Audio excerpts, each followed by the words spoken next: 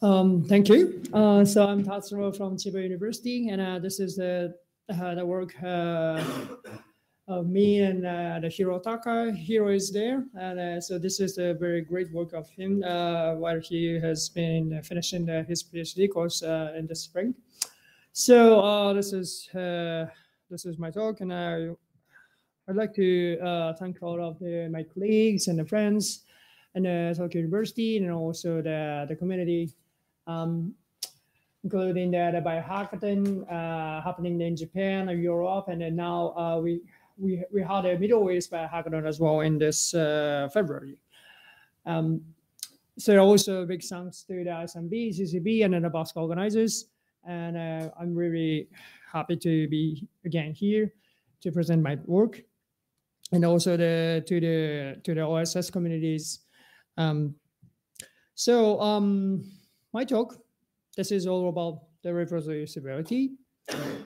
So, so we're biomaticians, we're in the ISMB in the BOSC session. So I think we all recognize the importance of the reproducibility. But I want to rephrase it again. So why is it so important? It is because your work needs to be reproducible for all except review. So it's for good science, right? And also for you. So you need to have a very efficient way to do your research. So imagine that in an ideal world of the data science and in bioinformatics, so you can perform the exactly same data analysis again and again, effortlessly. So when your sample is updated, when your colleague wants to reuse your script, and when a reviewer too wants you to rerun it with the different parameters, and it works, and the dog looks happy, right? Okay, so you expect the next slide. No, in reality, it is not. So dog looks not so happy. So your script fails. Yes, we all experience like that. So that when your sample is updated, your script fails. When your colleague wants to reuse your script, I don't know why, but the script fails. And when a reviewer wants to rerun it, it never worked. And just 3 months later, your script will fail. So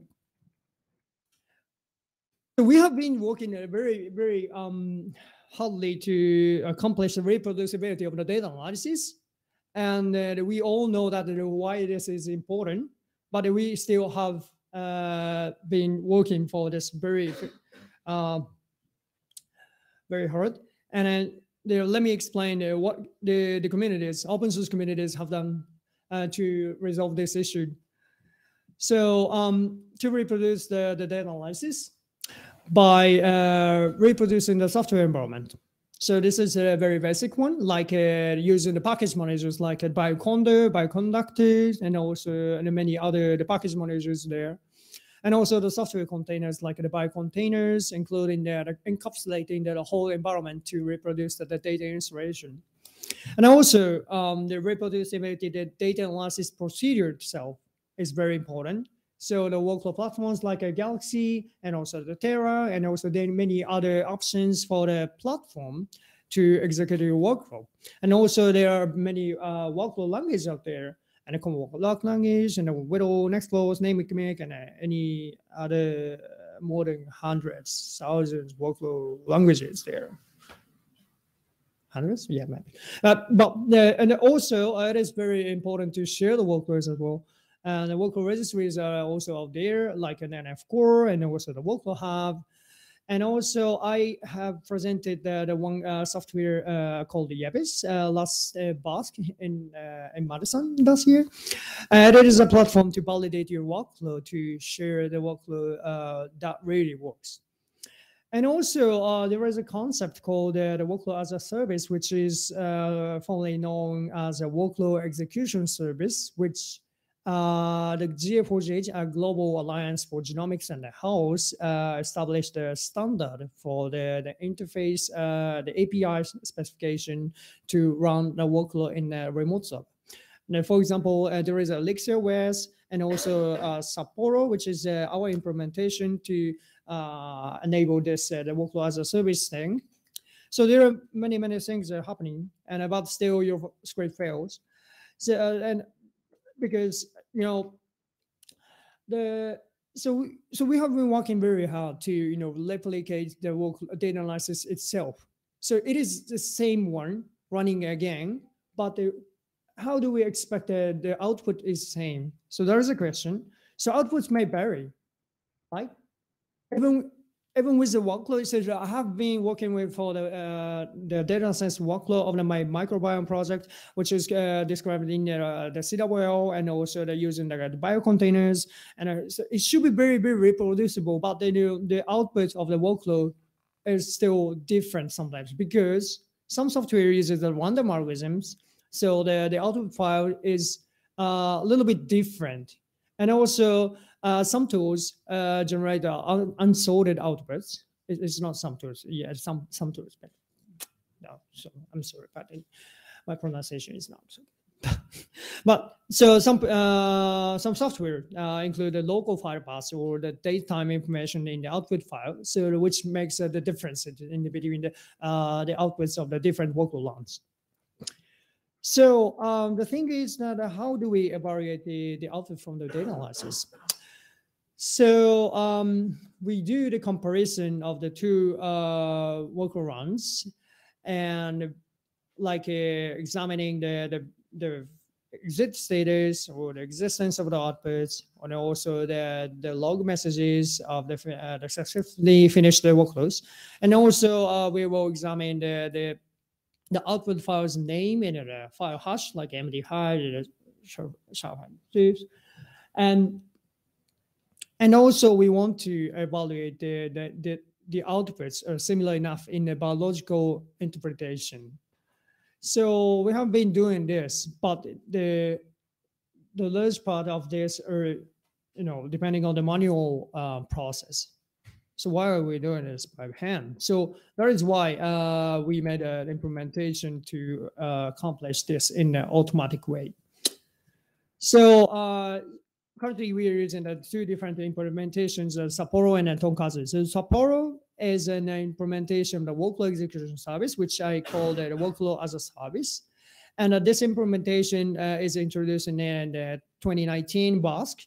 And it's supporting the multiple workflow languages, the CWL, Nextflow, SnakeMake, and then also its flexibility to add more workflow engines. So it's basically supporting all the workflow languages. And the important thing is that the Sapporo can generate the summary of the workflow run. I mean the provenance of the workflow run in a research object rate, thanks to the previous talk by Rensky. So the oral crate is, I don't go to the more details of the oral crate itself, but the oral crate is for the record of the provenance of the scientific process.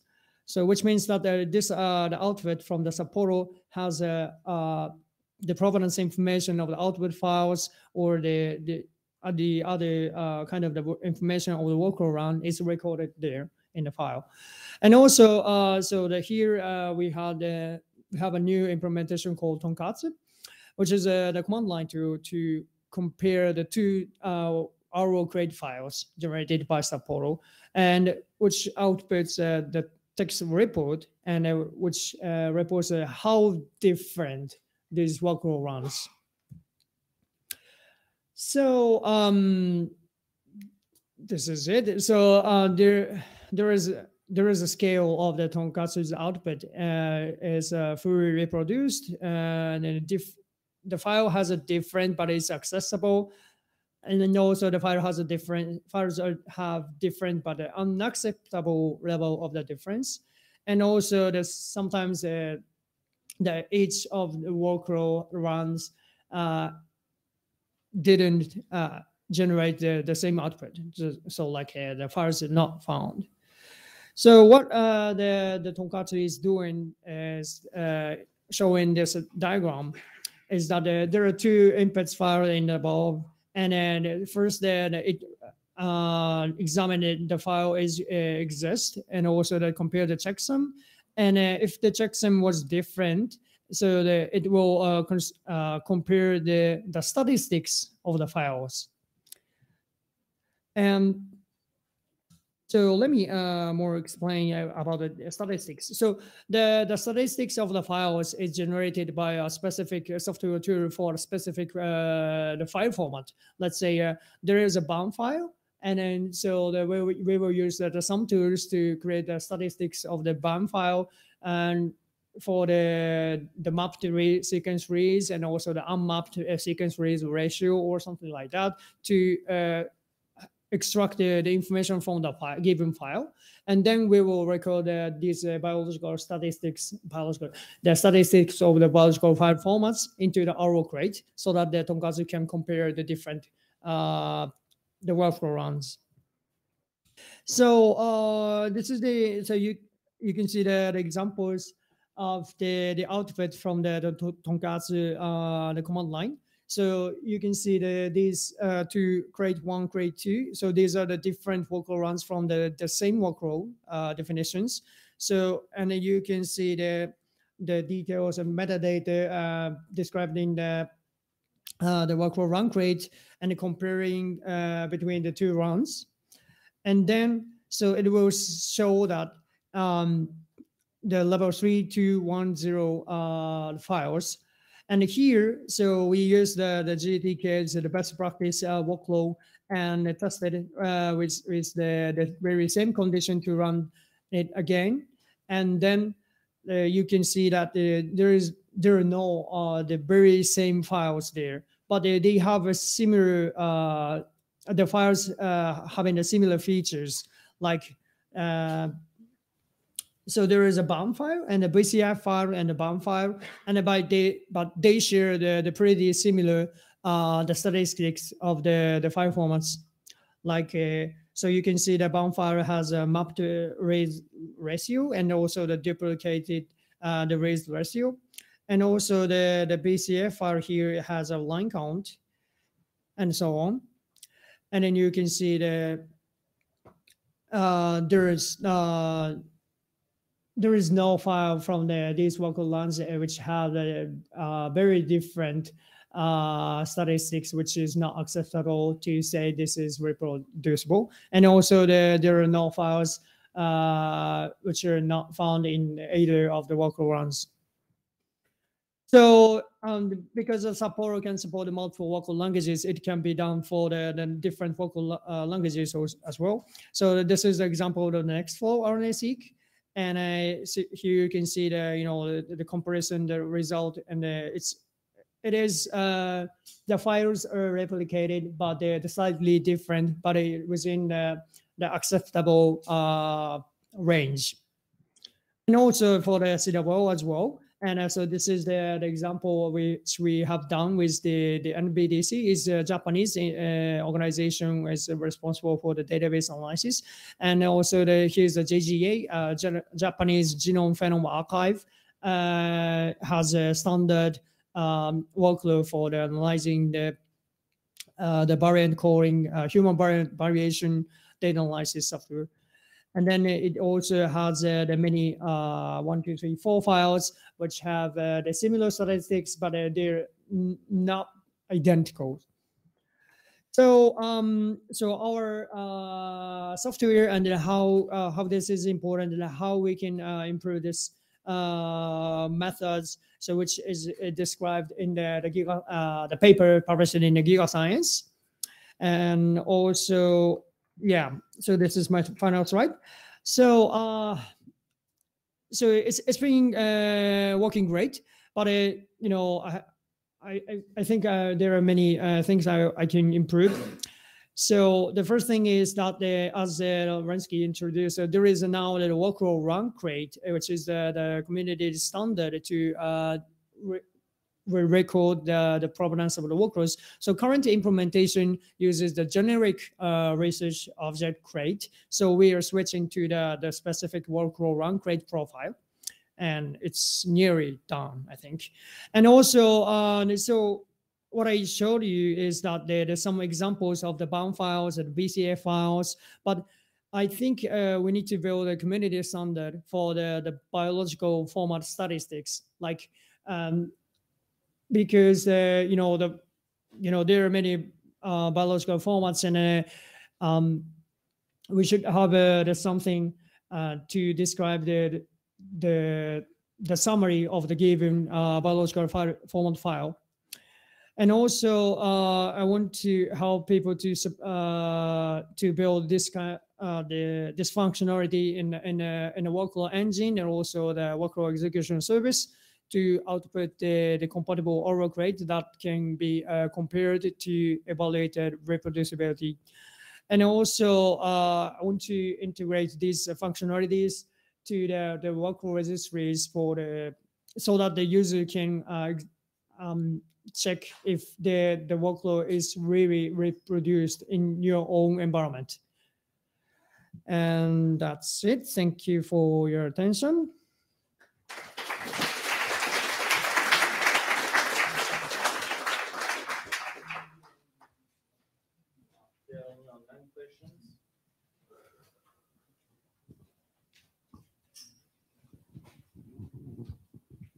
Thank you very much. That was a really interesting talk, and I think the reports look really useful to come out of it. So that's great. I just have one quick question, which is kind of relating to some experience we have with our own pipelines, which is that something we had to put in workarounds with some of our unit tests is that we will have, for instance, we essentially create like say a BAM file in a step that will actually be reproducible between two different runs. However, the only difference between the two would be basically a date stamp in the header.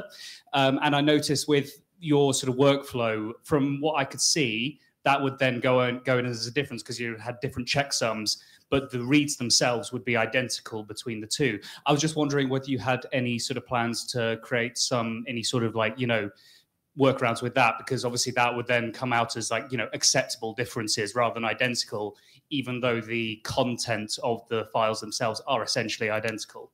Thank you. Yeah, thank you. That's very good question, and that's what actually we have been discussing how to make that happen. So yeah, that can happen. Like the rest of the file content is pretty the same, but the header files or something is different slightly with the date format or something, which is I think it's so the why I have the community standard thing here is for that kind of thing. So I think it is a problem for each the file format. So we should have a solution for each biological file format, like a BAM file, BCF file, or something, so that we can have a same the solution for each the file format, so that we can share let's say the command line to say, so this is only different in a header information and the rest of the same or something. So yeah, I think we need to have a community effort to accomplish and make more coverage to the wider range of the biological formats. Thank you. Thank you. Any other questions? No. I've got a question. Can you actually use a microphone? Thanks for the presentation. I've got a question about the level 2 reproducibility. How do you measure when two files are similar? What's the threshold? What's the metric? Oh yes. So it's so when you run this Tonkaz A command line tool, so you can set the threshold, and then so if the difference of the statistics is lower than the threshold, it will be the difference is acceptable. And then but there's sometimes it's really different, like the file name is the same, the same file is generated, but let's say the mapping rate of the BAM files is totally different from another one. Then that can be happen with when the statistical differences beyond the threshold. So, but it's up to the user to run this command line tool, so that sometimes it's acceptable if the statistics is very different. I think it's not a it's up to the use cases, right? So yeah, you can set the threshold.